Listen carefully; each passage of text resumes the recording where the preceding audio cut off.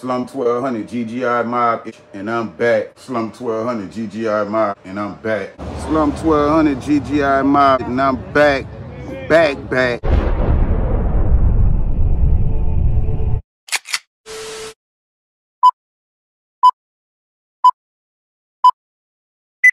Sleeping on your beat, that shit there could be bad for you. Nigga catch you slipping, that shit could get mad up.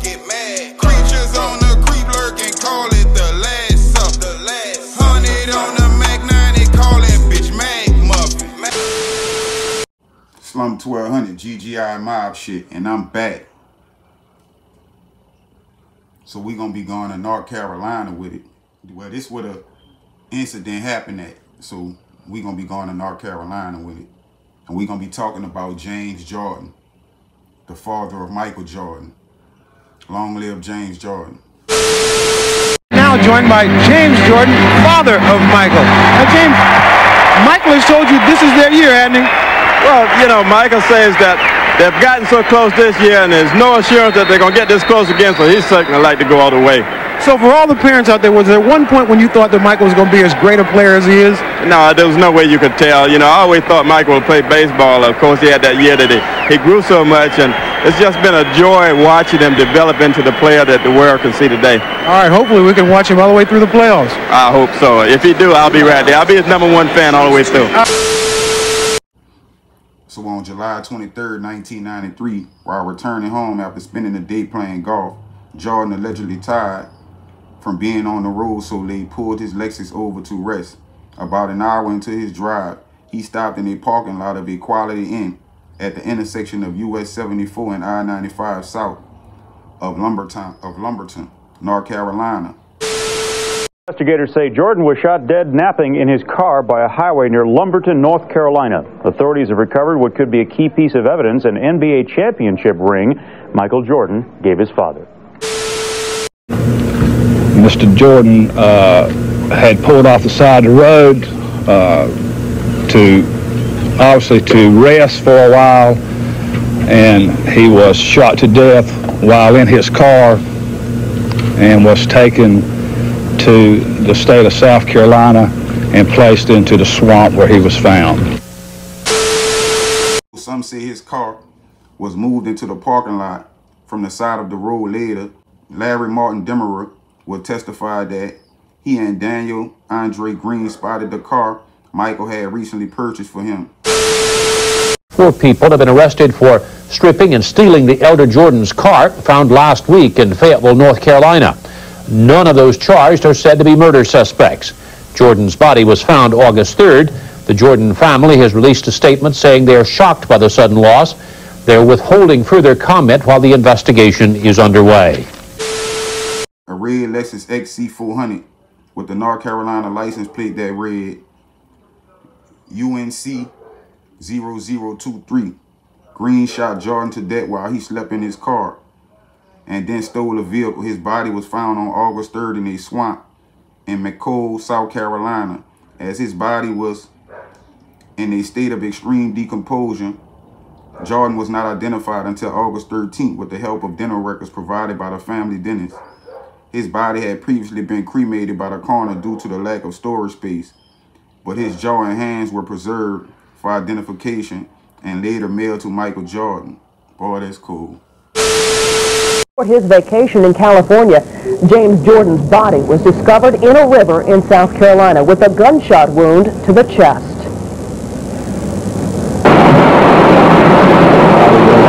Bennettsville, South Carolina, has been positively identified as the body of Mr. James Jordan.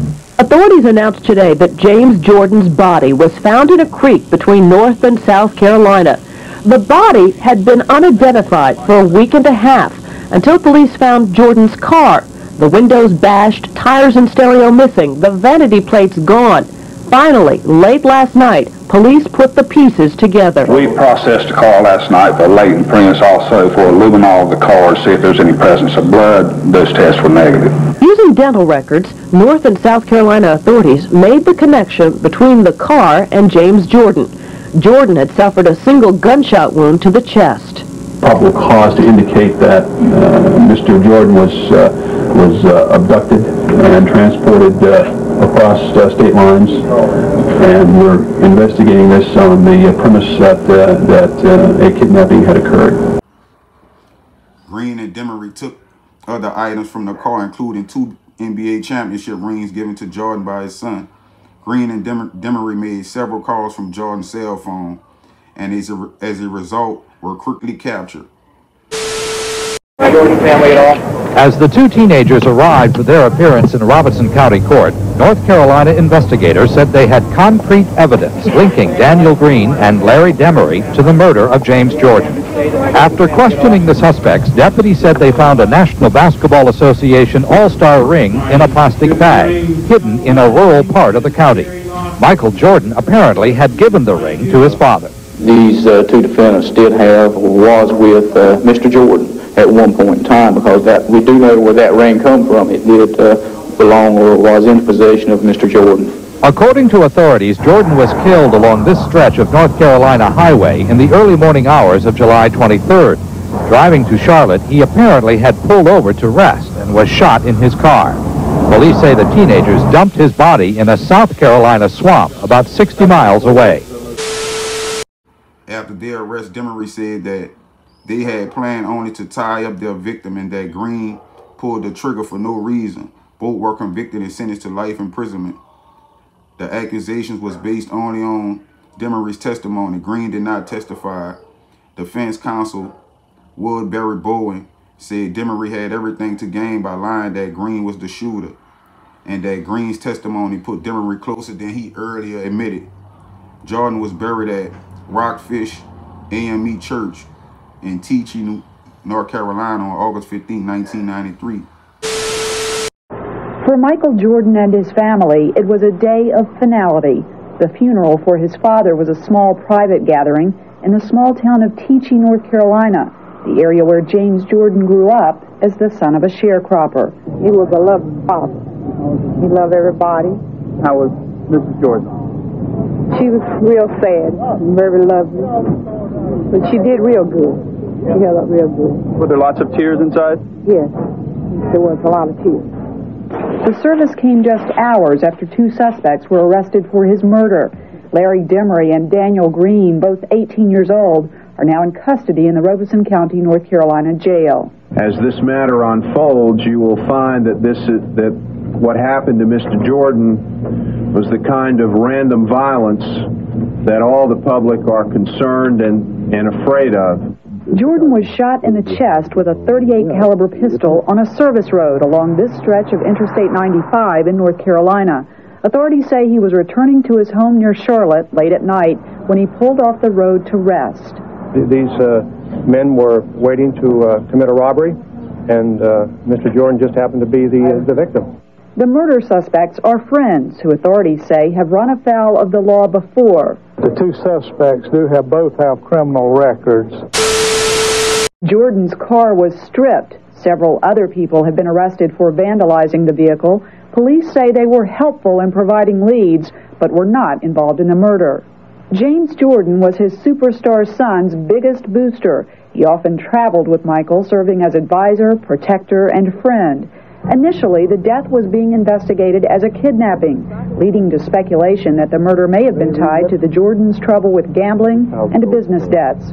Now it appears James Jordan might be just another national statistic, a chilling sign that random violence can silence anyone, even the father of a national hero. So Michael Jordan at this time will have some things going on legally where he would be put on the stand and questioned for gambling, where he owed, I think he paid like $57,000 to somebody that he used to shoot golf, go play golf with or whatever. And they was on him about that. They made him testify about it and everything. So He's known for his amazing plays on the basketball court, but tonight Michael Jordan is making headlines in court. Under oath, Jordan is testifying about his well-publicized wagering on the golf course. He takes the stand in a drug and money laundering trial of a former friend. Jordan describes the gambling habits that got him in trouble, and he reveals why he tried to disguise a $57,000 debt payment as a loan. Channel 2's Jay Levine is in Charlotte, North Carolina with the latest. Michael Jordan's day in court was a short one. He spent a lot less time on the witness stand than he does on the bench at Bulls games, and that's not very much. But the few questions he did answer shed new light on his gambling debts and how they mounted so rapidly. Michael, why did it take you so long to tell the truth? Leaving the court after testifying, it was clear Jordan couldn't wait to put it behind him fast. Normally, he's patient with reporters, but there'd be no post-game interviews today. On the witness stand, he looked uncomfortable when he talked about the high-stakes golf matches, which led to checks like these. More than $100,000 lost in golf and card games. What were the stakes, he was asked in court today? Anywhere from $20 Nassau to $1,000 Nassau. $1,000 Nassau means $1,000 for the first 9 holes, $1,000 for the second 9 holes, and $1,000 for the full 18. Doubling the bets when you get behind. It adds up fast. And even Bowler, when the story broke, was sympathetic.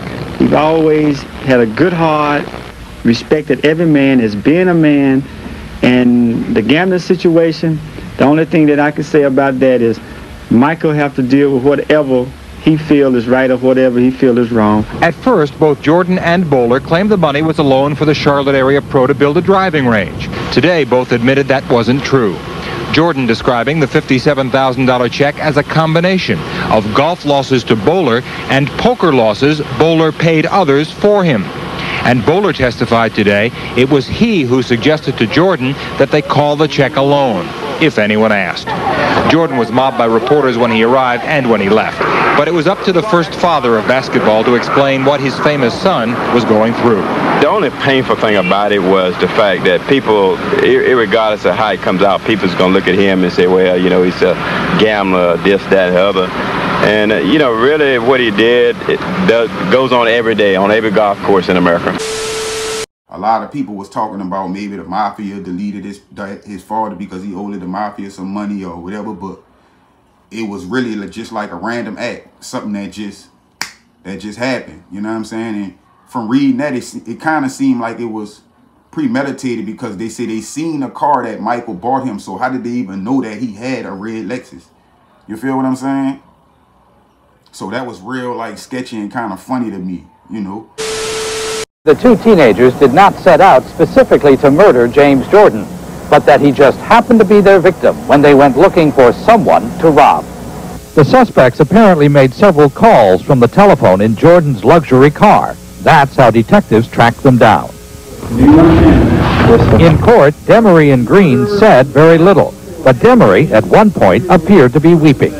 This was merely a preliminary appearance. Their pleas of guilt or innocence will come later. The slaying perhaps occurred at the hands of third parties, not Mr. Demery, not Mr. Green. So are you saying that your client and Mr. Green may have stumbled across a corpse? There may very well be some evidence that would be the case, yes ma'am.